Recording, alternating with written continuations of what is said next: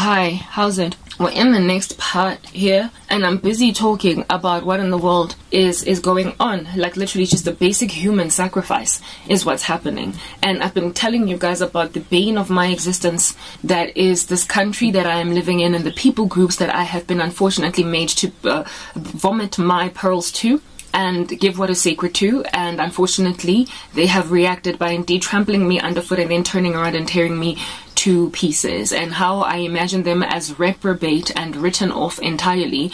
They have tasted the things of God to come and they have rejected them. Do you understand? I have been a born-again believer in this nation for 11 years, and I have got a very strong prophetic gifting. I've also got a very strong oratory, sort of kind of preaching, anointing, ability to just kind of put things in a nice little sentence together. And I have tried, since I'm trying to obey God, to use the gifts he's given me, the spiritual gifts he's given me, to bring a people for himself, to gather for him the indeed generation of souls that will be his for all of eternity. Essentially play my part in the harvest that is plentiful where there are few laborers. I've literally been working ever since I got saved. My first year of redemption, I was busy telling people about Jesus wherever it is that I could tell them. My second year of redemption, from there, that's when I even started to try and tell the international community what I have seen in Christ, in the sense that I started writing. I started to communicate from a platform that more than just my immediate environment can hear the word of God from my particular mouth as it is spoken.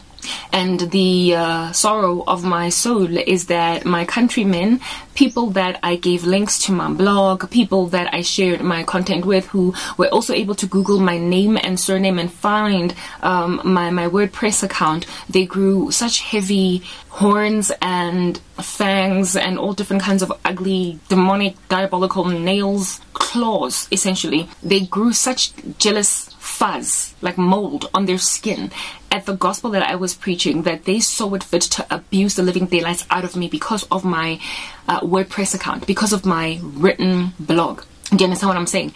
I got persecuted by my country for writing in my blog. That was the soft persecution that started out at the beginning of my walk as a disciple of the Lord Jesus Christ. I am in South Africa, a country that preaches the gospel and that apparently does not persecute Christians.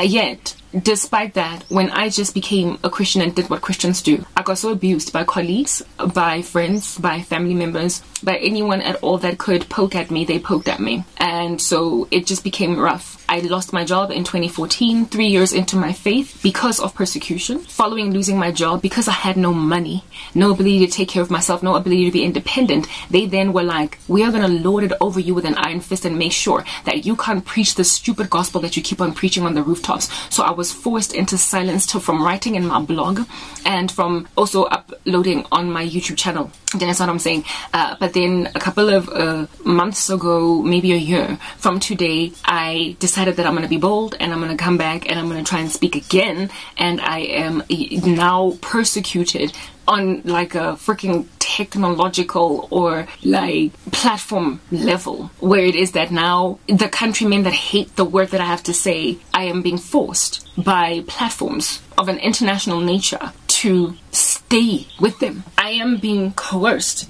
to sticking with Chorazin, Bethsaida, and Nazareth. And that is, of course, a travesty and an abomination before Emmanuel, who says, get out of Nazareth, you can't perform too many miracles there because a prophet has no honor in his own hometown.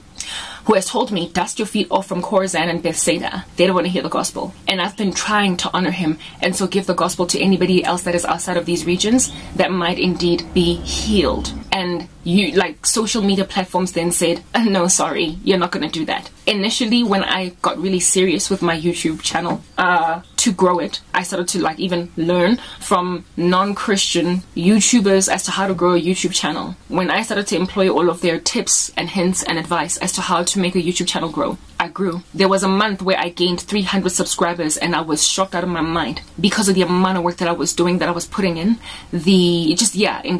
Just the volume of work that I put in to try and get those subscribers, that I might indeed reach those numbers. of people that are outside of Nazareth, outside of Chorazin and Bethsaida. As I was indeed dusting my feet off, YouTube made a decision across all of my, in fact, on one channel that I had, YouTube was like, we're gonna shadow ban this. So I went and I started another channel, and it was okay for a season, and they shadow banned it. In the other channel, I grew to about 400 subscribers in about 2 months.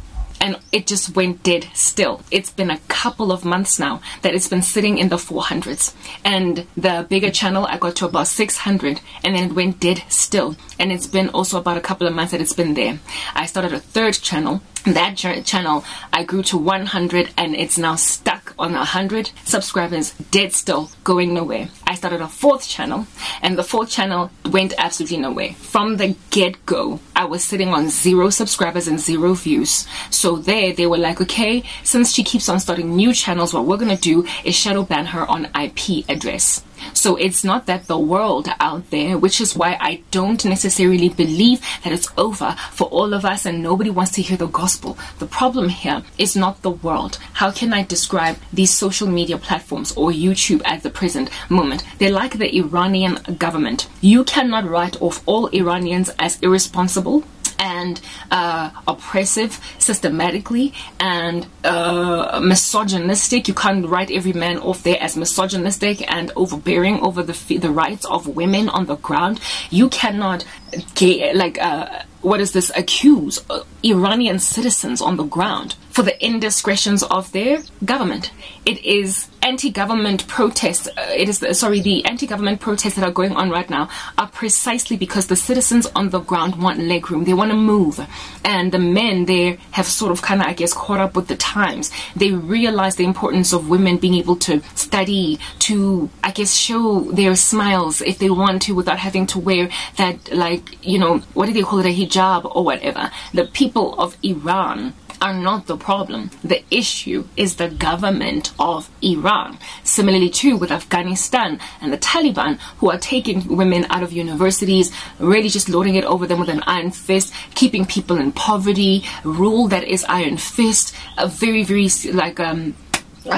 oppressive, harsh, and just like a crushing authority is what's going on in Afghanistan. And the people on the ground are languishing, they're moaning, they're groaning, and the women there are being stood for by the men of Afghanistan that are not still holding fast to these very oppressive, what they call Sharia laws. Do you understand what I'm saying? The people of Afghanistan are not the problem, and neither are the people of Iran the problem. The issue are megalomaniacs that are running the show, and there's only 5 of them, and they are a crushing authority on the people on the ground. YouTube has become, to the community of consumers of content out there, TikTok, whatever might be the social media platform that has decided to censor the living daylights out of everybody, they've become like the Iranian government. They have become like the Afghani government or the Taliban. They have become like an oppressive regime that is smothering people from hearing what they need to hear, that is preventing people from doing what they need to do. Do you understand what I'm saying? It's hella uncomfortable. The censorship phase or trend that is going on across the world right now has caused even people that you thought could never be moved to be moved, because they realize that the agenda on the ground is ludicrous. Let's move on to the next part.